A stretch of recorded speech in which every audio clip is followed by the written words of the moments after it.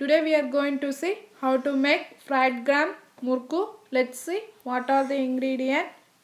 2 cup rice flour, half cup fried gram, 2 tablespoon butter, 1 tablespoon sesame seed, 1 tablespoon asafoetida, half teaspoon cumin seed. First of all, take a mixie, add the fried gram and blend it to a fine powder and keep aside.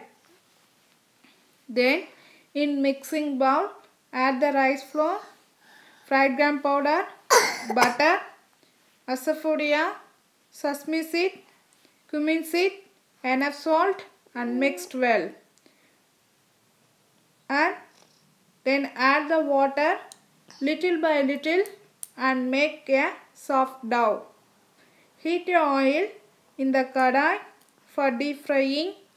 Make a round shape in the paper towel and just transfer it to the oil. Take it out and store in the airtight container and serve to hot tea.